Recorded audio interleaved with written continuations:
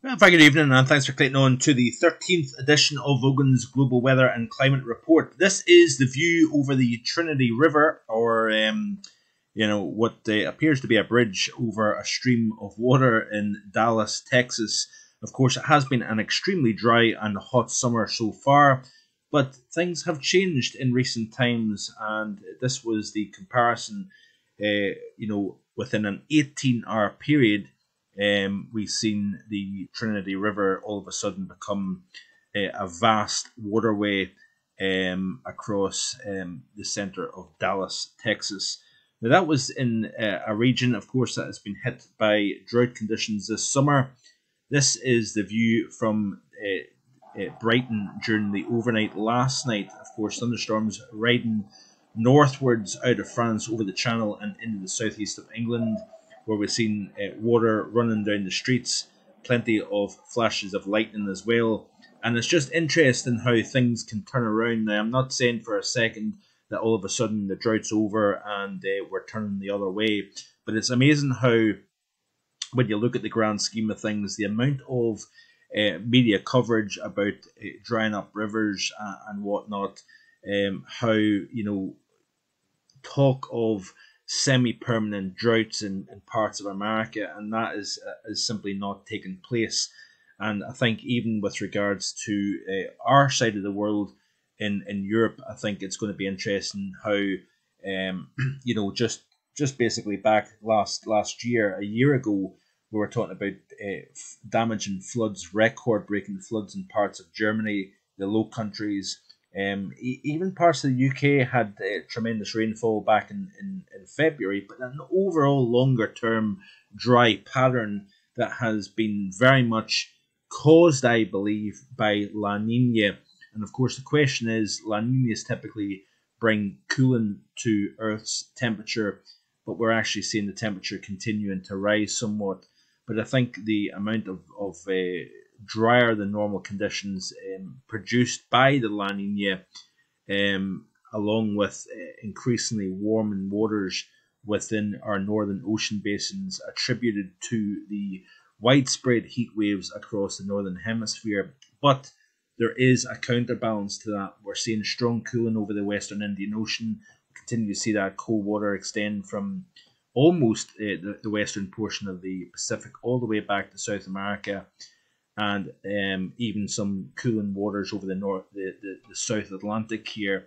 And that has led to below normal temperatures further south. So, of course, where the waters are extremely warm, continents adjacent to that has seen a very warm year to date. And, of course, when you look at the current temperature profile for today, as we always like to do on the Global Weather and Climate Report, this is the situation today. So the tropics are exactly average.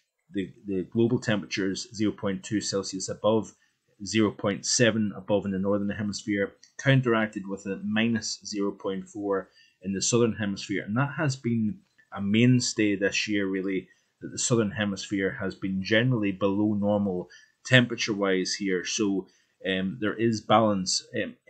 This is a very interesting one. See, the Arctic, this has been constantly in the kind of 0.5 to 1.5 above normal temperature-wise. The Antarctic has been 0.3 Celsius below normal. So we're getting this kind of balance, so to speak, between, we're reaching the peak of the summer across the northern hemisphere. Ocean temperatures are far above normal. Therefore, there's no surprise that we're seeing warmer than normal temperatures. But of course, the equatorial region has been kind of bouncing between slightly above and slightly below. And then, of course, there has been, I think anyway, a considerable below normal across the southern hemisphere, where, of course, you've got a lot more water within the southern hemisphere, less land mass than in the northern hemisphere. And and of course, when you dry out soils over parts of North America, Europe, and indeed Asia, we see temperatures warmer than normal. It's not rocket science, really. Very interesting how persistent the cool has been across parts of Iran into Pakistan, India over recent times. It's very, very interesting how consistent that cool is quite a large area north and northeast China, in the Mongolia, and southern portions of Russia has cooled considerably. But of course, we do have a very, very warm Europe, northern portions of Africa above normal. The consistency in central and even southern portions of Africa in terms of colder than normal has been quite interesting. Now, I say the thing that's interesting about the Arctic in particular. This is an interesting tweet here by Robert Rode. Is that how you pronounce that? I'm not sure. He is a firm global warming person. Strongly believes that carbon dioxide is the primary driving mechanism to Earth's warming at the moment here.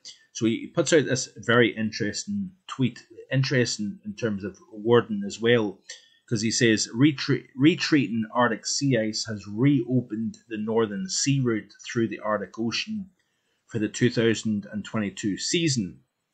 This date is similar to 2021, but much later than 2020. As a reminder, prior to 2005, most years never had a full open water passage through the Arctic. So it certainly sounds rather doomsday stuff, that's for sure. But in another tweet here below, it says here, and you can see the map here representing the Arctic sea ice, and it says here a map of the current Arctic sea ice conditions showing the open water passage along the Russian coast. For this date, 2022 is the 15th, and I'll repeat this, the 15th lowest Arctic sea ice extent on record.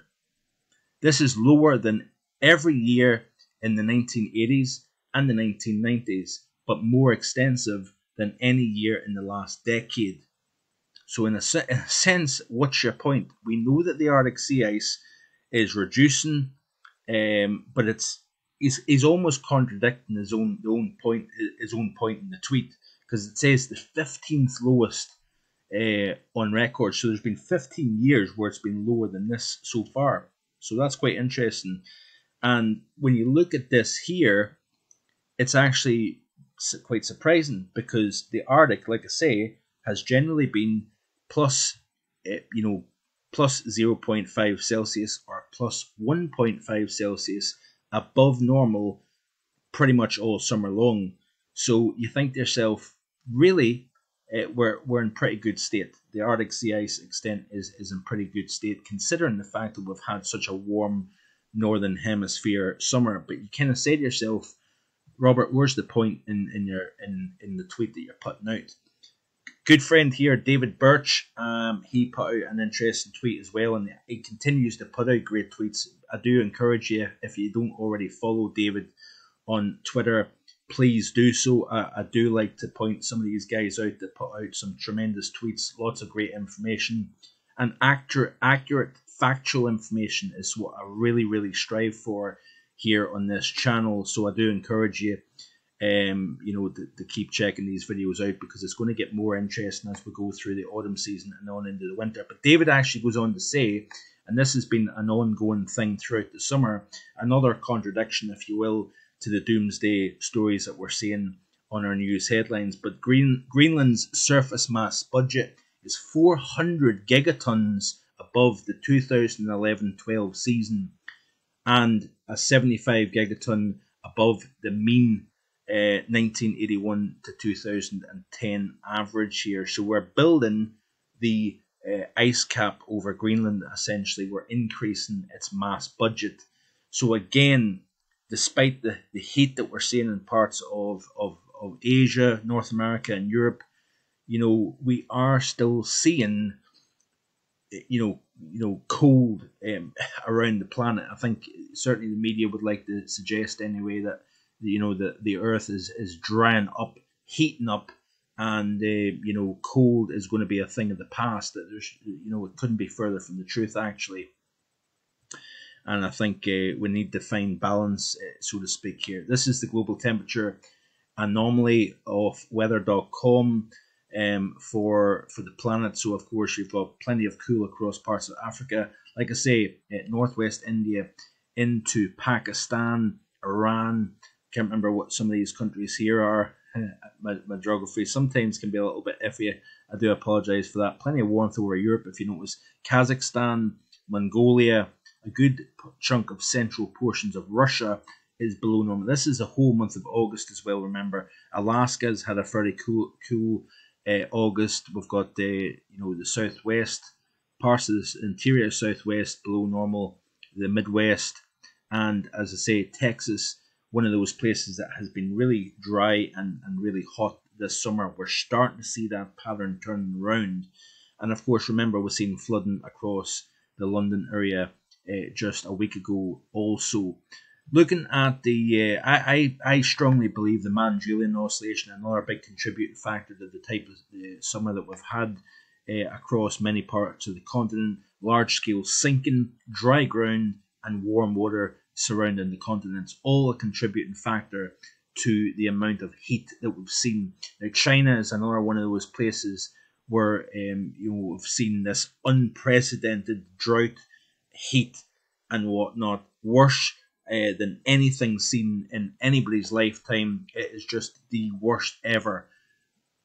Yeah, okay, well, believe what you want to believe, but certainly I do not believe that this is the worst that we've ever seen on planet Earth. Probably, if you want to put the worst in our lifetime, yeah, I can understand that, but certainly not in terms of the millions of years that Earth's planet has been around, that this is just the worst ever.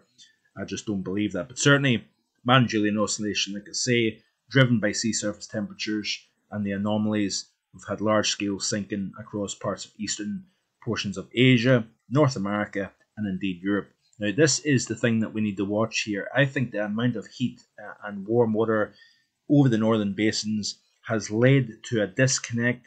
It has led to a shift in wind direction and patterns between the tropics and the mid latitudes. We've had drier across the central portion of the tropical Atlantic and whatnot. That has suppressed development. It's been the weakest start to an Atlantic hurricane season since 1992, and I do think that we are going to start to see a change taking place. There is a lot of uncertainty when it comes to the type of setup that we get towards the month of September, and it'll be something that we need to keep a very close eye on indeed as we go forward here. So that's it for today. Thanks for watching. I do appreciate it. Please like, share, and subscribe, and I'll be back in the next couple of days with more. Bye for now.